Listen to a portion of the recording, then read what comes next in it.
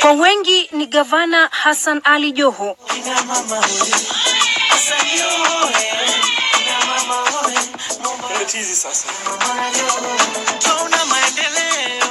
Lakini ukifika mjini ni gavana 001. Bila walinzi wala magari ya kifahari, tunapatana naye asubuhi na baiskeli yake, labda akifanya mazoezi au kutangamana na wananchi. Tofauti na misimamo yake mikali kisiasa, Joho anaonekana mtu tofauti anapokuwa nje ya ofisi. Kauli anayopenda kuisukuma serikali kwamba ukipigwa chenga tulia, labda anaitoa hapa. Asisahau alipotoka. Mwaka 1973 Februari tarehe 26, gavana Joho alizaliwa katika nyumba hii, mtaa huu wa Majengo Sarigoi mjini Mombasa. Na nyumba hii ina mengi ya kuzingatia kwa gavana. Hassan hajataka tuvunje. Tukamwambia vunja, sema acheni hivyo hivyo. Nataka kukumbuka nyumba yetu hivi. Licha ya kwamba inampa hisia mseto kwa masaibu aliyopitia. Kwa hivyo ni vitumbua ambavyo viliweza kukuza familia. Tumeuza vitumbua, tumeuza kama makaimati, tunauza. Na mapenzi yake kwa mamake hayafichiki kamwe, na ndiyo chachu ya maisha yake sasa.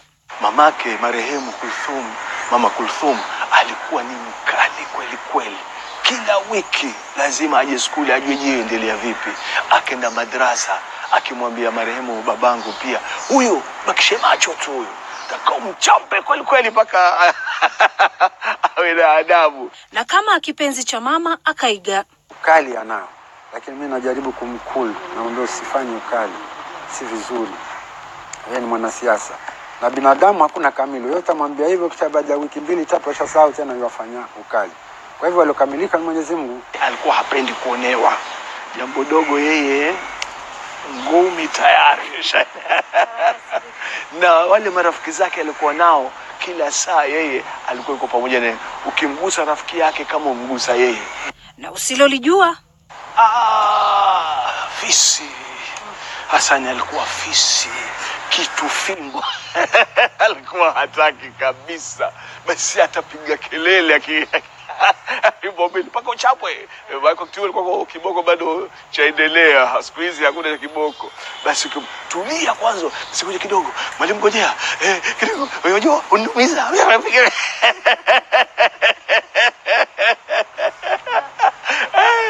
Kwa hivyo ukishapia basi amekwisha mahali niswame, lakini ni mtoto alikuwa hayaweki moyoni. Swala la yeye kukimbilia jikoni na kuanza kupika liibua maswali, lakini hakukosa jibu kwa hilo. So bado tumemaliza, lakini nataka nikupikie nini? Mayai. Mayai na nini? Mayai pekee. Sawa, mayai ni kazi rahisi sana. Mchapa kazi wala hapigi kelele, kina mama moyo. Hassan Joho.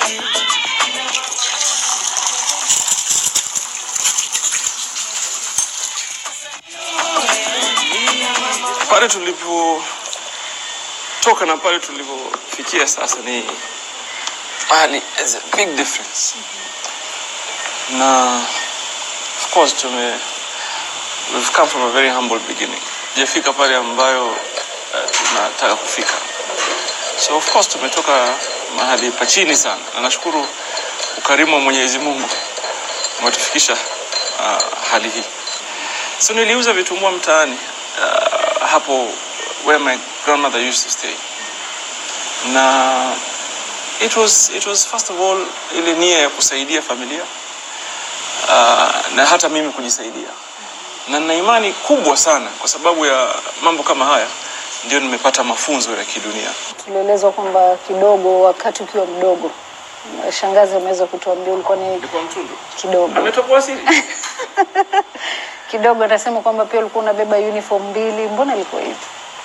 When I was in shule ya upili, I went to a local school here, Serani Secondary School.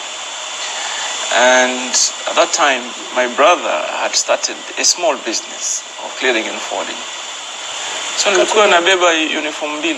Nabeba uniform na nguo ya nyumbani. Nikitoka nilikuwa navaa tu nguo moja kwa moja naingia katika shughuli ya kutafuta market ya edible oil. Siri yako labda ilikuwa ni ipi? Maanake uliingia siasa mara kwanza tu ukaweza kupata kiti. Siri ilikuwa ni ipi? Mbali na kama election, it was not successful for me, even though we did very well. Nilikuwa nikiona watoto wa viongozi, roho inanipasuka. Yeah, you know the way you see huyu ni mtoto wa mbunge. Sema hawa watoto. So sikufikiria. So you know, two different levels. Class kwa tuko tofauti.